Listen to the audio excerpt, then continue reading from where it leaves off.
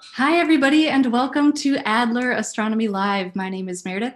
I am your host, and today we're going to be talking about sundials. So, as many of you know, the Adler Planetarium is currently closed to the public, so we're looking for ways to bring some of our fun programming online to you. And one of the things we love about the Adler is our amazing collections and our historical artifacts. So, we're trying to bring some of those to you today. But as you can see, we're not in the Adler. We're all just in our own personal homes. I've got my spooky Halloween decorations up. We're just doing what we can. And because of that, you might see some technical difficulties or perhaps somebody's pet or child jumping into the camera. For those reasons, we just ask for your patience and understanding, and we hope that you are ready to have some fun. Okay, with us today, we have a special guest, Dr. Sara Schechner. Dr. Sara Schechner. Hi, Sara, how are you? Hi, Meredith. How are you? I'm great. Where are you joining us from? I'm joining from just outside of Boston, Massachusetts. Yay. How often do you get introduced and somebody says Sara Schechner? Well, it's a tricky name to pronounce. It That shouldn't was a be. new one. Okay. Well, hey, there's a first for everything. With us, we also have our very own Pedro Raposo. Hi, Pedro. Hello, Meredith and everyone. Hi, Pedro is our curator and director of collections at the Adler, and Sara is the David P. Wheatland curator of the collection of historical scientific instruments at Harvard University. So welcome to both of you. I'm so excited. We're gonna be talking about sundials, and today's program is meant to be totally interactive, which means we want to hear from you. So please utilize the chat function in YouTube. Robert is going to be joining you in the chat, and Robert will get your questions over to us. So please say hi to Robert and feel free to ask questions all throughout our programming. That's what this program is all about. And there are no silly questions, so please ask them. All right, I think that we are ready to get started. So we're talking about sundials. Why don't you just explain what makes a sundial? What does a sundial do? Yeah, sure. So sundials are time-finding instruments. So they are designed for finding the time from the sun. They played an extremely important role in shaping our sense and our understanding of time. And they've been around for a long time. The oldest sundials we know of are from ancient Egypt, and they are more than 3,000 years old. In a sundial, there are two main features that you can always expect to find. One is some kind of hour scale where you will actually read the time. And the other is what we call the gnomon. That spells Gnomon. The gnomon is the piece that will cast a shadow on the hour scale when your sundial is set and when it is exposed to the sun. So these are the main features, but sundials come in the most varied shapes and forms and designs.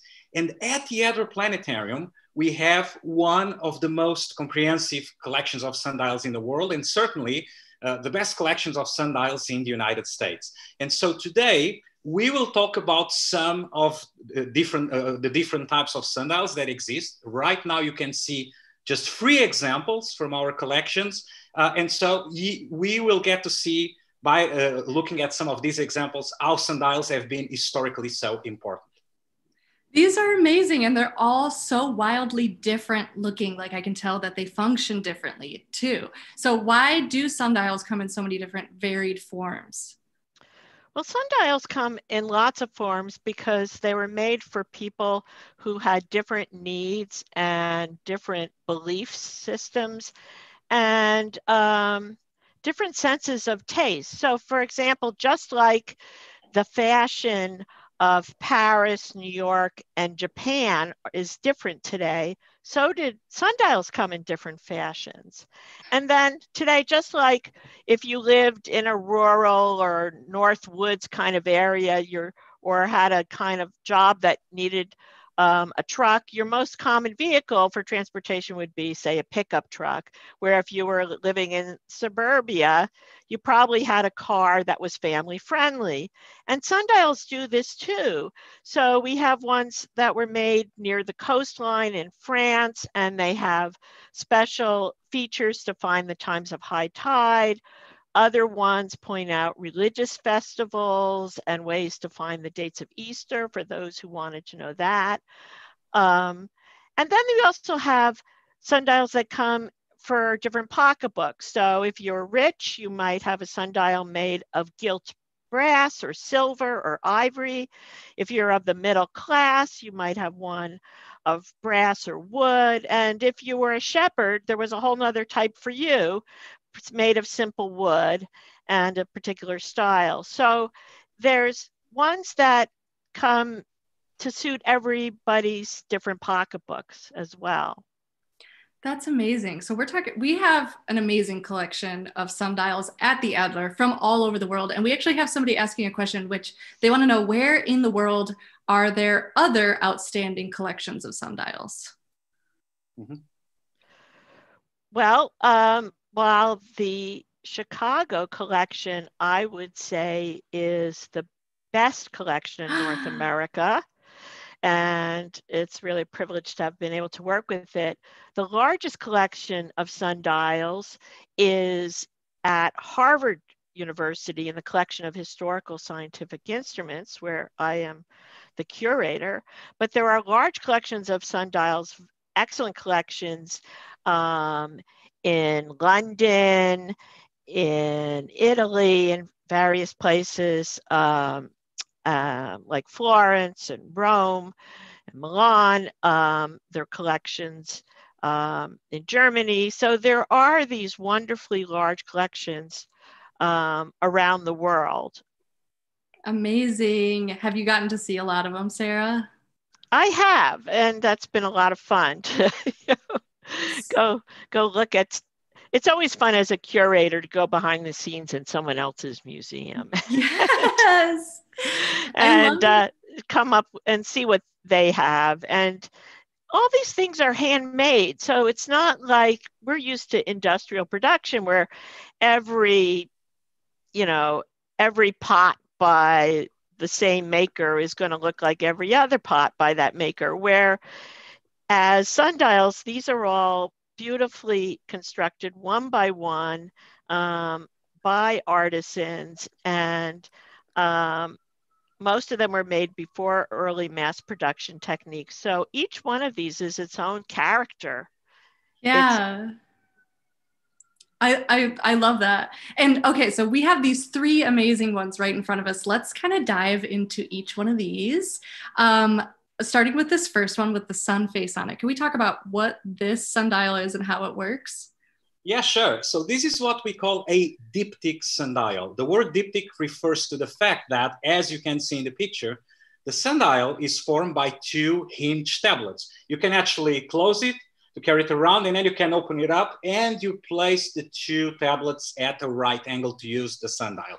In this case, the gnomon, as you might be able to see in the image, is, or at least the main gnomon, because there are different devices in the same piece. The main gnomon is a string which is stretched between the two tablets.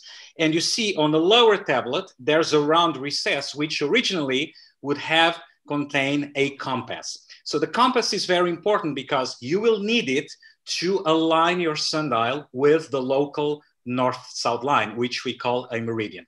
So this particular example was made in the late 17th century in the German city of Nuremberg, and it's made out of ivory. Of course, nowadays, there are many restrictions in place with regard to the trade of ivory goods, and rightly so, because the ivory trade put elephants at the risk of extinction. But in the 16th and 17th centuries, when these sundials were very fashionable, this was the time when European powers were engaging with projects of maritime expansion that ultimately gave rise to the modern colonial empires. So there was a great influx of ivory coming into Europe, especially from Africa. And so ivory was perceived as a fine and exotic material and much appreciated for different kinds of decorative pieces and works of art and instruments as well. So in Nuremberg, this kind of diptych sundial, where the two tablets or leaves are made out of ivory, this became the hallmark of the sundial makers based in Nuremberg. Because this kind of sundial includes also a compass, they were known as compass makers. Wow, this is incredible. And looking at it, it's beautiful. The design is gorgeous. And I'm just wondering about this sun face and all these markings and if they're functional or if they're all, kind of half functional, half decorative. How do those work? Well, almost all those things, except for the flowers and the sun face, are functional instruments.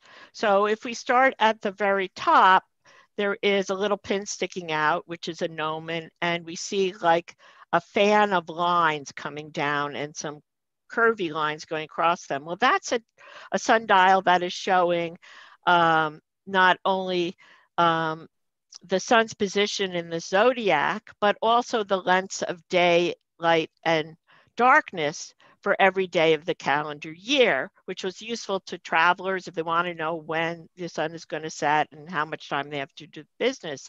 Then below that, we have a vertical sundial that's telling common hours. And on the lower leaf, using the same string gnomon, we have a horizontal sundial that's telling common hours. These are hours that, like we use today, where we count 1 to 12 twice, and 12 o'clock is at noon or at midnight. But then below that, you see some crisscrossing lines and another pin sticking up. And those are two more sundials. One is telling time in Italian hours, which counts 1 to 24 starting at sunset. And the other is telling time in Babylonian, or what are known as Nuremberg hours, counting 1 to 24 starting at sunrise. So we have several different methods of finding the time on this sundial. And it depended if you were in England and France, you'd use the common hours. If you're in Italy, you'd use the Italian hours. If you were in Greece, you'd use the Babylonian hours. If you were in Germany, you'd use the Nuremberg hours. So we have a sense of there's not just one way to tell the time, which tells us how culturally dependent time is, and the ways that we divide the day are, while using the natural source of the sun, there's nothing really natural about our choice to divide these things up. They come from various cultural and political histories. Yeah, this is amazing. And so have you just covered so many things that are included in the sundial. Is that everything or is there more?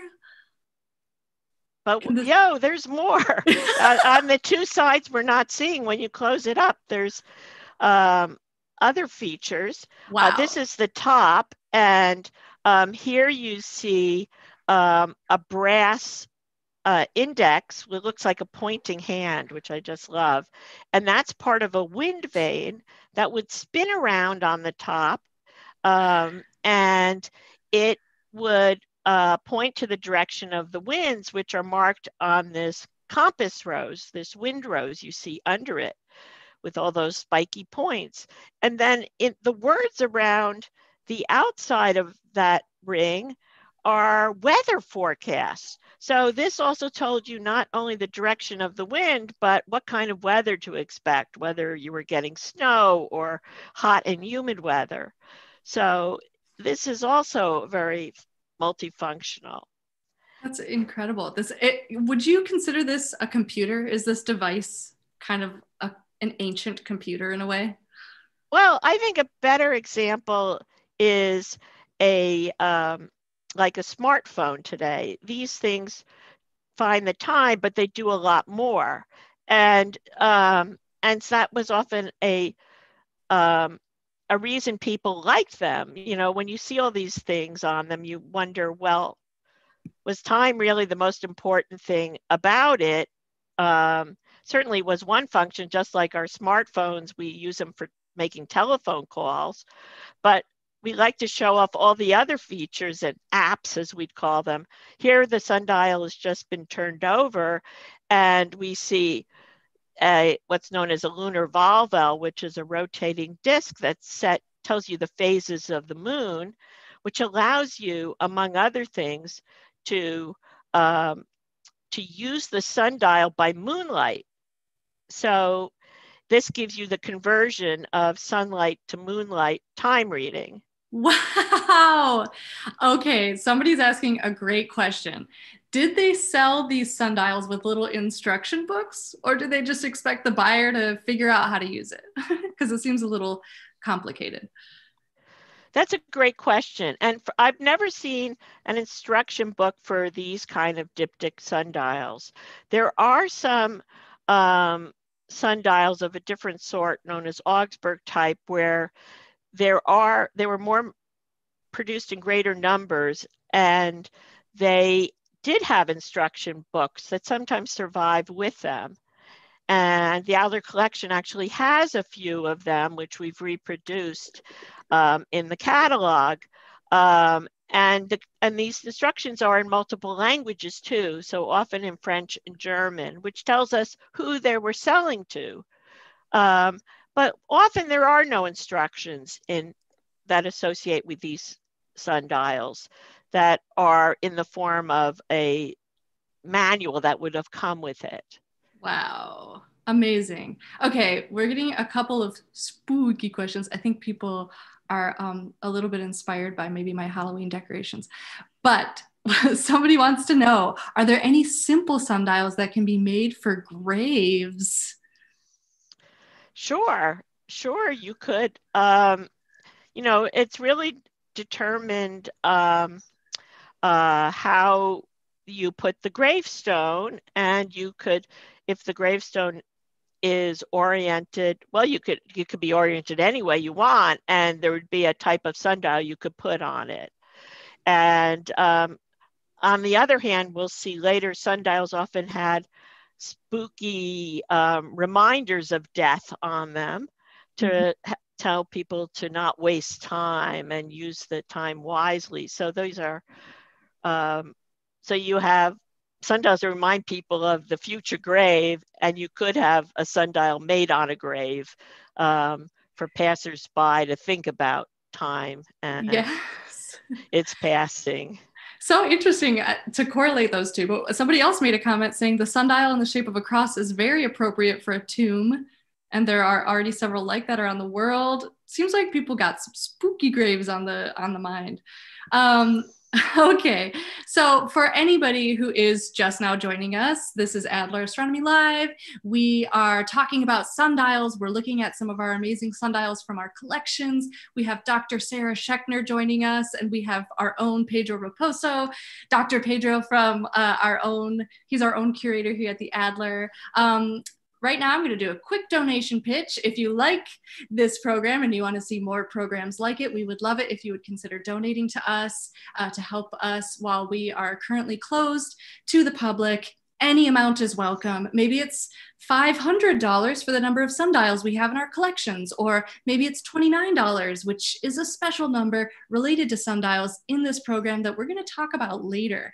Or maybe it's just $1. Any amount is welcome. Robert is going to share the link for donating in the chats, and we are so appreciative to everybody who has donated so far.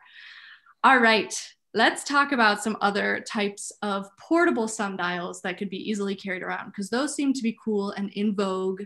What are some other types of portable sundials out there? Yeah, sure. So let's talk about another type, which became quite popular in the late 17th century and the early 18th century. So going back to Sarah's point on all of the different devices that you find on the same piece and making it something akin to a modern smartphone. Now we're going to see, it begs the question, did people actually use all of those different devices? Just do we use all the apps we have in our smartphone at one time? So the piece we're going to see now, it's actually stripped down to a more basic design. So here it is. So this is called a Butterfield type sundial. It's made out of silver, comes in the small case so that you can carry it around. Note that there is prominently a compass, and you already know what there is for, to align the sundial with the local north-south line, the local meridian. You see several hour scales with Roman numerals, and that triangular piece on the right is the gnomon. When you flip the sundial over, you will find what we call a gazetteer. So that's a list of cities with their respective latitudes. So you will have to adjust your sundial for your latitude, and of course also align it with the local meridian. Now going back to the upper side, of the sundial, note the gnomon, which I'm going to set to a vertical position now. And you will certainly see a feature which is really a hallmark of this kind of sundials. There is a bird in the gnomon. So this kind of sundials named Butterfield sundial after Michael Butterfield. Michael Butterfield was an English instrument maker who in the mid 17th century went to Paris in France and set his instrument making workshop there. And we don't really think that perhaps he didn't come up with the general design because other instrument makers were already producing similar sundials, but the bird seems to have been one defining feature of this kind of sundial that he actually introduced. And this sundial became very popular and truly a trendsetter.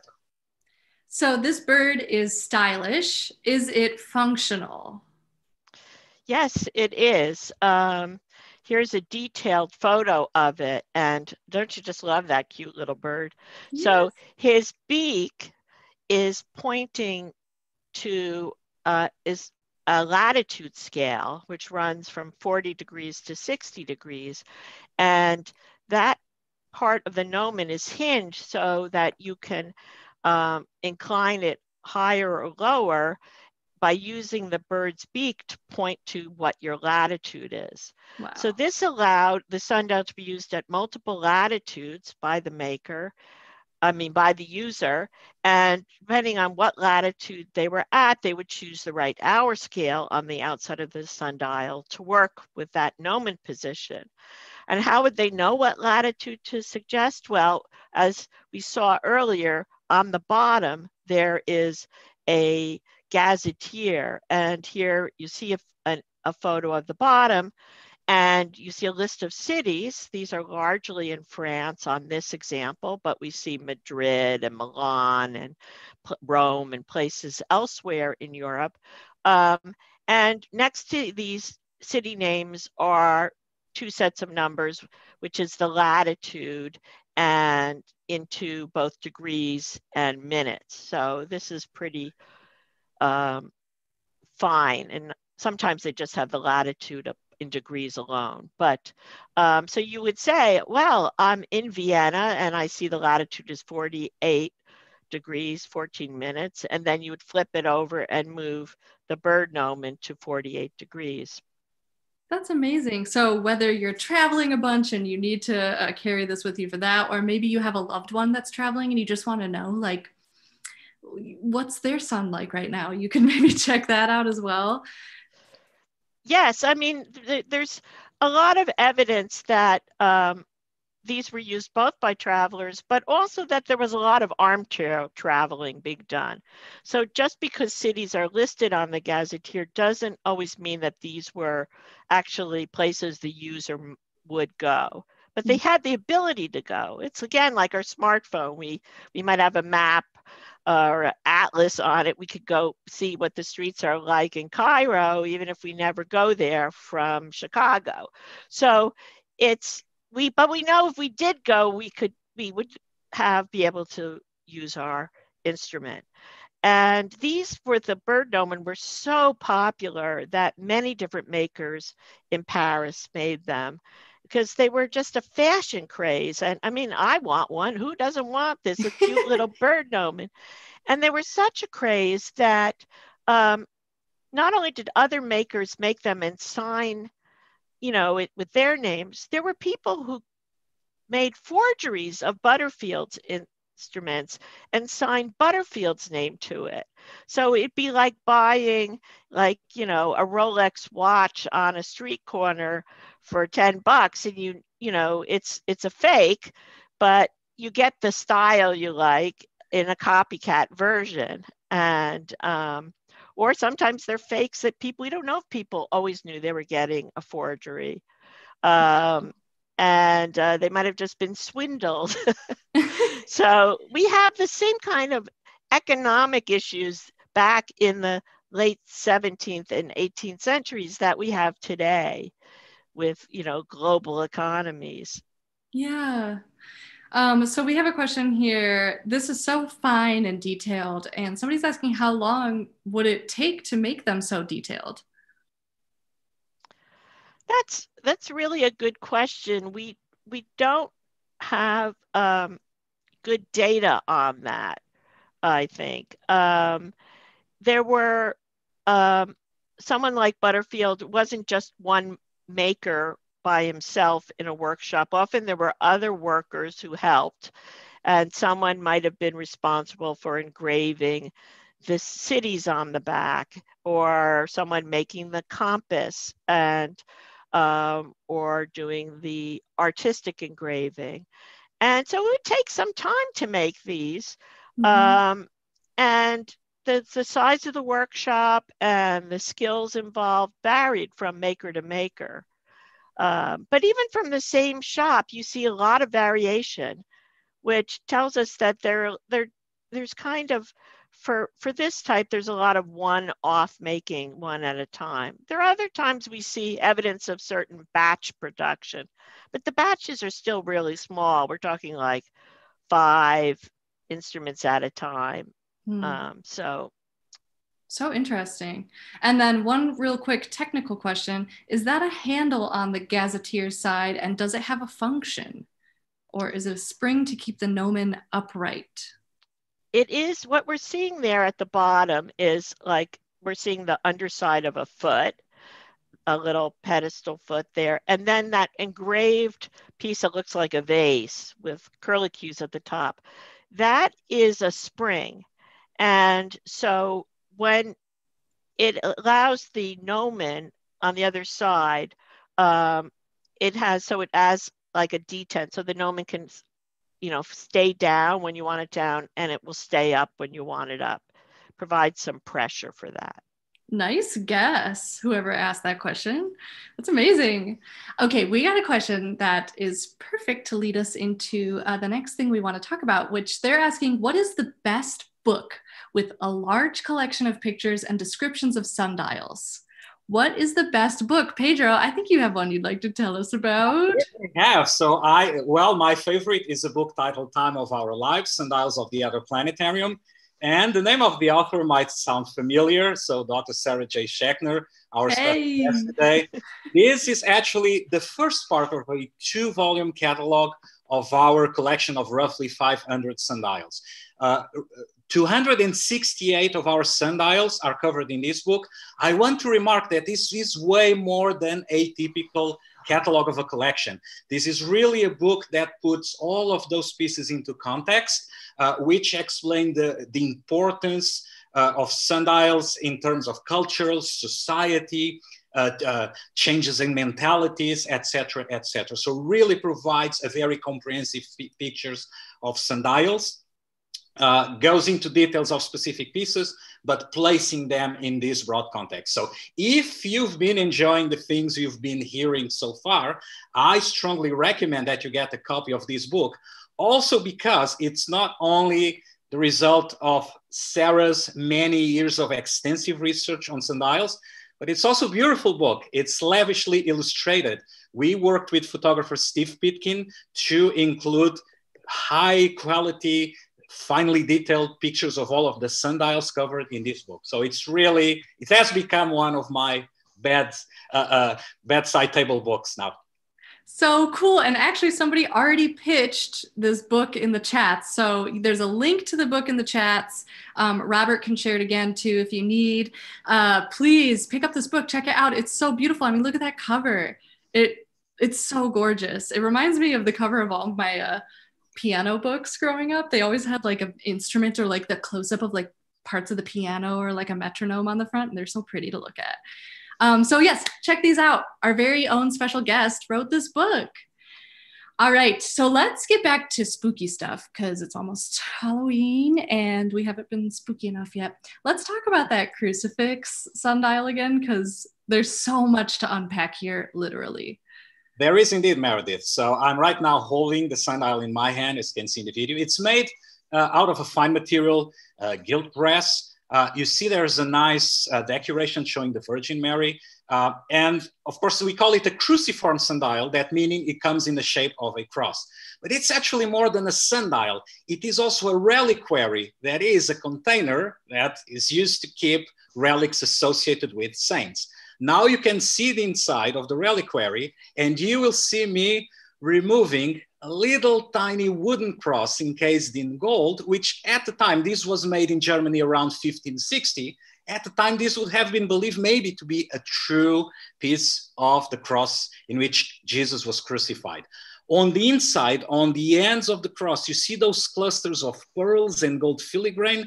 Those supposedly are wrapping fragments of bones of 4 saints. And right now, you see me holding the strut that used to set the sundial to a desired latitude. So you see on the other part of the sundial, you see there's a compass, again, to align the sundial with the local meridian. There's a latitude scale, and then you place the strut in the desired latitude. And this is roughly how the sundial looks when it's set to find the time. But now folks might be asking, okay, but there's an hour scale, there's a gnomon, where is that stuff? So in this case, note that the sides of the reliquary actually have an hour scale. And so the edges of the head and the arms of the cross will function themselves as the gnomon. So it's the shadow of the cross itself on that hour scale you see on the sides that will tell you the time. Unreal. This thing is jam-packed. It has a little piece of what is supposed to be Jesus's cross in there and real bones from 4 saints. It's gorgeous to look at. I'm assuming it could be worn around the neck. So who would own such a precious piece like this? Who got to wear this or own it or carry it around with them? It was probably owned by a bishop or cardinal in the Catholic Church. We see on the side that's standing up, there's an engraving of a bishop or a man in a bishop's hat, and with various flowers associated with the Virgin Mary. And on the other side in the video, we saw how the Virgin Mary was on that part. So with the loop on the top, you could wear this around your neck. It'd be a little big for a woman. It probably belonged to a bishop. He could have also had it strung off his belt. So it would be a way to keep these saintly relics with him, to call on their power or meaning, and also to find the time of day.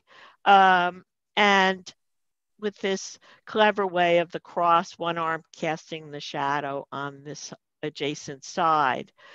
This one tells time in equal hours. The church often used unequal hours, which are hours that changed their lengths to longer or shorter, depending on the time of year. And I see there was a question in the chat about this. So this kind of sundial, the hours would have been the same length no matter what season. You would just have fewer of them in the winter of daylight than in the summer.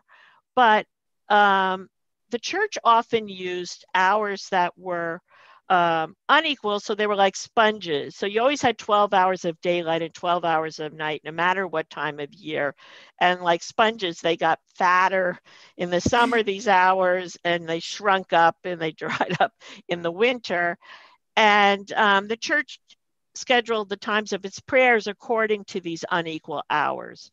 So religious dials like this often have another scale of hours for the times of prayer, but you could still work with the equal hours for that purpose too. That is so cool. And thank you for answering that question, because when I saw that, I was like, I really want to know the answer to that. And I started thinking in my mind, like, how does that even work? Okay, so you were talking about specifically the Catholic Church, and and I mean, this is the kind of stuff that they would have. Also, like having bones of saints is apparently a very normal thing. That I remember the first time I learned about it, going to visit like an old cathedral in Europe, I was like, what's this hand doing here on display? But let's talk about some other religions and other faiths. What kind of devices would they have? Well, just a lot of religions have requirements about the times of prayer. And for the Muslim faith, they have a requirement that you also need to orient yourself in the direction of Mecca and the holy mosque there in the center. So there was a type of sundial and instrument combination that served this purpose for Muslims, is known as a Qibla indicator. And here we see a picture of one. And you have a compass there for orienting the sundial. And there's a little pin in the center just below the compass that's tipped over now, but you would stand it up and it would show the hours on those scales for times of prayer. And then what Pedro is moving right now is a very fancy index shaped like a plant that points to directions with respect to the compass. Now, that would be used for orienting yourself in the right direction of Mecca. On the underside here, we see a gazetteer of cities, and listed next to them are not only their latitudes, but a compass direction of the mosque in Mecca. So you would know from where you were, you could look up what city you were in, set up the sundial for that place, and move that index to point in the right direction so you would orient yourself properly for the prayers. So this could be used also by travelers who were of the Muslim faith. It's so beautiful. It's like a little table that you just carry around with you. I love it. Somebody is asking if it's possible for everyday people to make just their own little sundial that's not too technical or complex. Like, and they give the example, could I dig a hole in a sunny spot in the ground, cement a stick and get the time of day?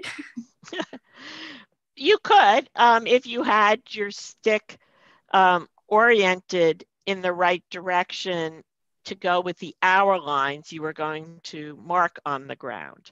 So the two need to work together.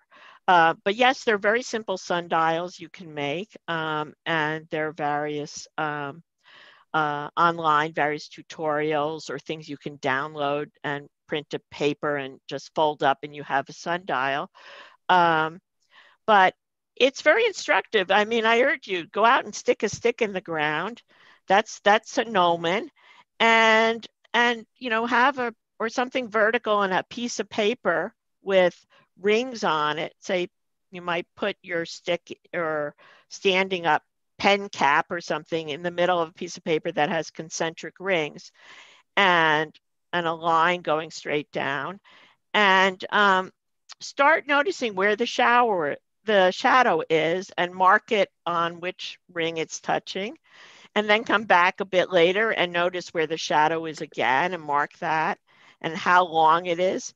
And through the course of the day, you'll notice the shadow is not only moving from west to east as the sun in the sky is moving from east to west, but the shadow is very long at the early part of the day and the end of the day, and it gets much shorter towards noon.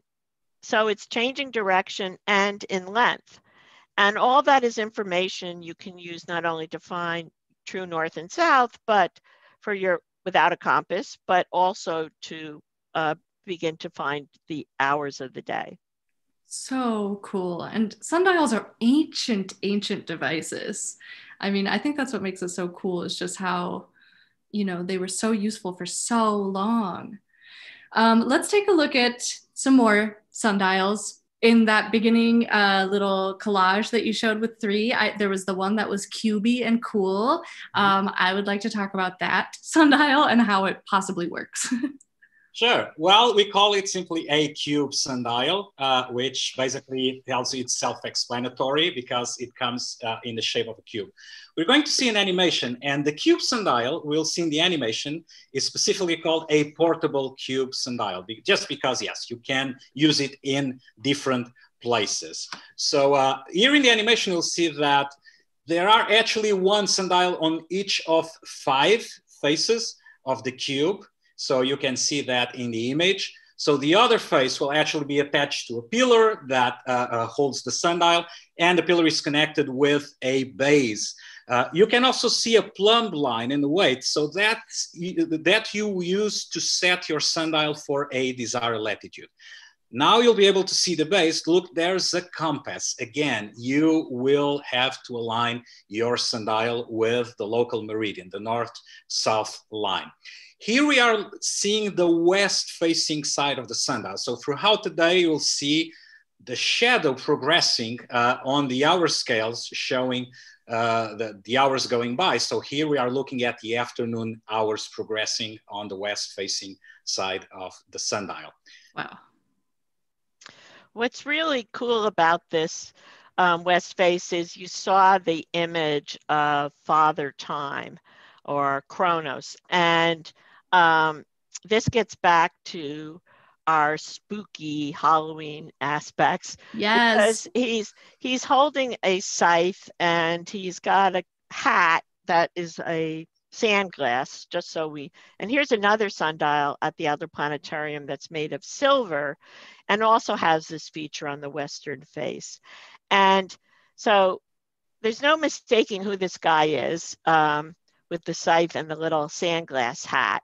But he's there on the western side of the sundial, I believe, to remind people as the day is coming to a close and hours are passing, that we should use our time wisely. Again, this is this reminder of death and passage of time, and that we should get our acts together. Yes.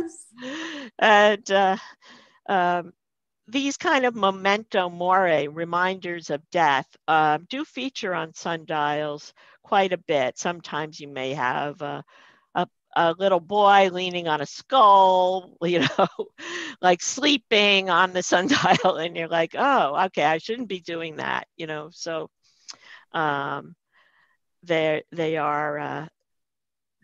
they can be creepy, but they also can be quite interesting. Yeah, who knew that we would have so much spooky content today talking about sundials? So it's interesting to me that there's so many sundials within a sundial here, Pedro. How many sundials do we ever get up to?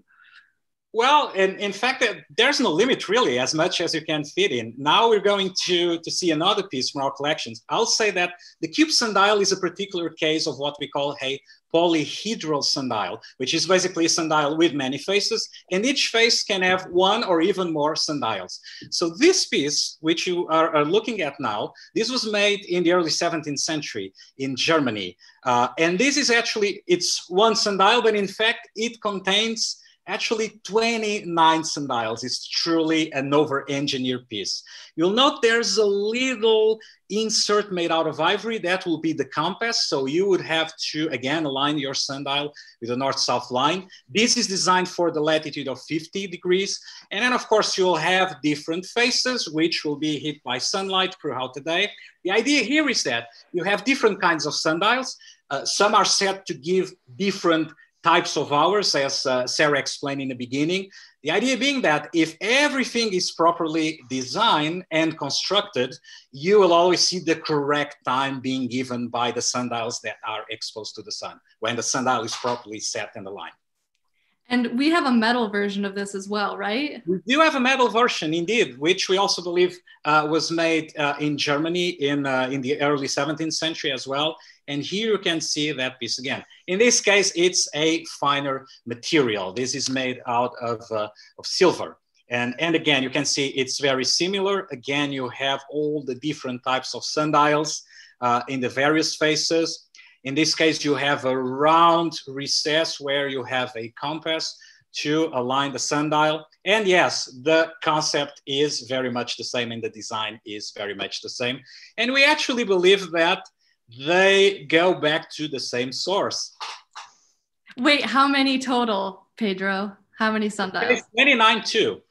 20. So we mentioned 29 earlier was going to be a special important number. Here it is. That's the big reveal. Look at this thing. It's so amazing. Okay, so like, what is the purpose of producing such a complex sundial like this, Sarah? Well, it's a show-off piece. Mm-hmm. It's like a dissertation on mathematical astronomy, to show off one's virtuosity, to engrave all these sundials, or if you're the owner, to be able to use all these sundials. As we said, there are 29 different ones on this piece.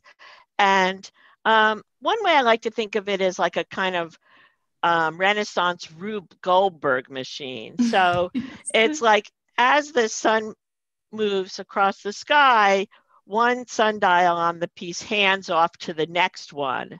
And it's something is always finding the time.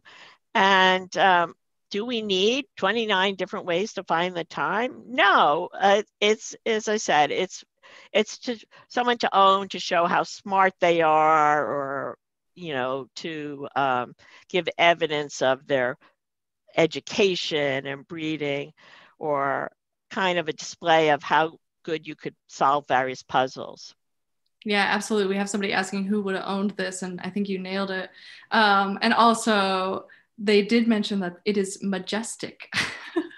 Yes, Okay, so and here we see the book that by Laurence Fine. This is a 1560 edition of one of his works, and even an earlier book of his also had the same sundial in it. So we think, this is a book about how to make sundials, and the author, who's a French mathematician, is kind of showing off in the book. And we think that this source must have inspired the maker of these two sundials. It's very unusual to have two like this, and know the source. That's so cool seeing them next to each other. Somebody's been asking about daylight savings time.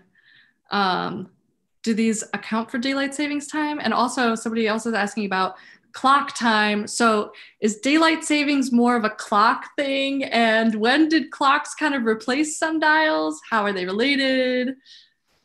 Mm-hmm. Yeah, so I can talk a bit about that. Actually, so the first mechanical clocks emerged in the Middle Ages, in the 14th century, but it was really only in the 17th century that we started to see important advancements in clocks. But the fact is, it took a long time before everyone could have a reliable clock. And in fact, sundials and clocks coexisted well until into the 19th century. And in fact, normally, sundials will be even more precise than the available clocks, and people would set their clocks by sundials. So what happens is that when you use the clock and the sundial, you have to make corrections because the apparent motion of the sun on the celestial sphere, which of course is due to the orbital motion of the Earth, is not uniform. So astronomers and mathematicians came up with this concept of a theoretical sun, the mean sun, that has an apparent uniform motion. And so that's the reference for clocks, which means that normally when you get the time from a sundial, you have to apply a correction, which is called the equation of time. So daylight savings, it's a later development, which the idea was already around in the 18th century, but it really gained track during the Great War as a way of saving energy and making a better use of the period of daylight. But yeah, so if you are going to use a sundial, you have to take this all into account. And also the fact that nowadays we use time zones. So we do not regulate our lives by our local time. And in fact, there's an international coordination of time. So yeah, there are several steps that you have to take in order to get the correct time from a sundial to your clock. I want to emphasize though that sundials have been placed in public spaces so that people could actually set their clocks by the sundials. And there was one specific type of sundial, which is extremely interesting because it was a loud one. It told people the time literally with the blast. And we're going to see one of such sundials right now. which, as you can see, is more than a sundial because it also includes a cannon, a gun. So this is what we call a cannon dial. And this became much appreciated from the late 18th century onwards. Wow, this is so cool. How does it work, Sarah? So the cannon, you put some gunpowder in like a touch hole at one end of the cannon.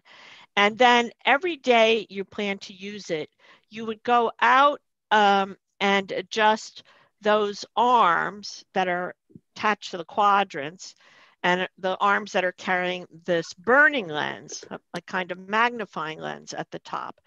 And that lens focuses light on the touch hole of the cannon. But you need to have it set at the right angle for the sun at noon on the given day that you're planning to use it.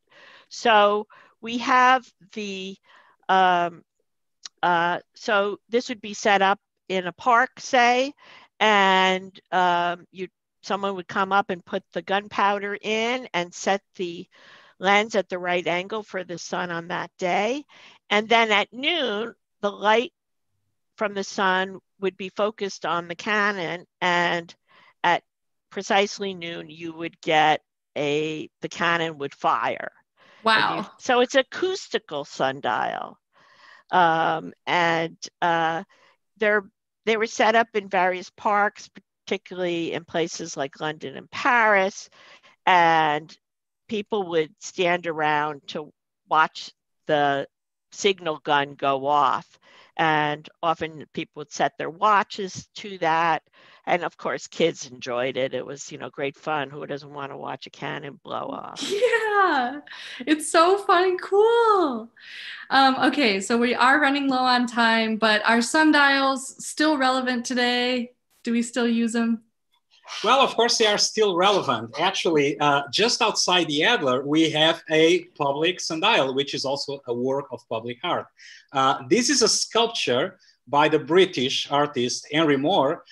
It's titled Man Enters the Cosmos. It's a sculpture, but it's actually a fully functional sundial. So you can see in the image that thin rod that rests on the ends of the vertical crescent is the gnomon, and on the other crescent you have an hour scale. So this is actually a type of sundial that we call an equatorial sundial.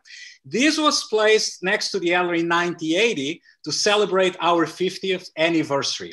It's made out of cast bronze, and actually Moore gave it a golden patina to highlight that those 50 years, those first 50 years of the Adler, from 1940 to 1980, were a golden age of advancements in astronomy and space exploration. So you will find, so we have heard today about sundials maybe in graves, sundials in gardens, and I want to emphasize that originally the concept for this sundial, and there's actually a similar piece in Belgium, in the area of Brussels.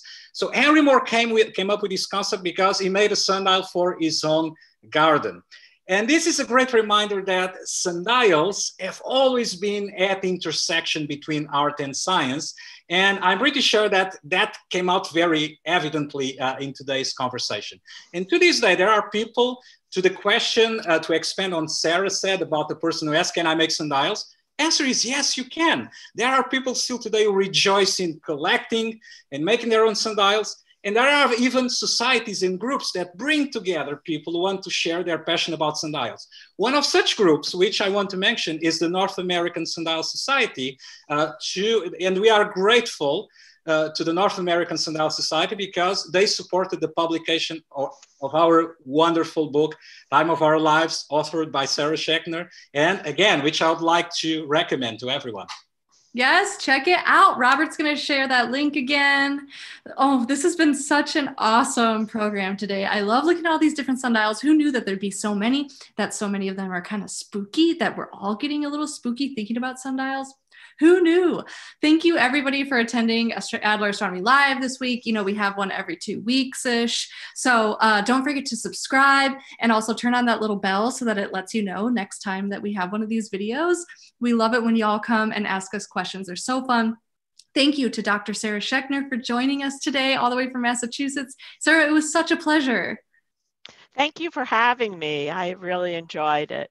Yeah, so much fun. And of course, Pedro, thank you. Yeah, thank you. And thank you, Sarah. It's been one. Yeah. Thank you everyone who was with us. Yeah. Yes, and of course to Mark Subarow, who you can't see, but he has been running this entire Zoom and showing us all our amazing visualizations. Thank you to Mark. If we didn't get to all your questions, please reach out to us using askadler@adlerplanetarium.org. Send us an email and one of our experts will get back to you as soon as possible. Also, Robert's going to be sharing a link to a survey. Please let us know, how are you enjoying our program? What would you like to see more of? And Robert's also going to once more share the link for donating so that we can keep programs like this going forever and ever. Thank you everybody so much, and we'll see you in a couple weeks. Bye. Bye, everyone. Bye. Thank you.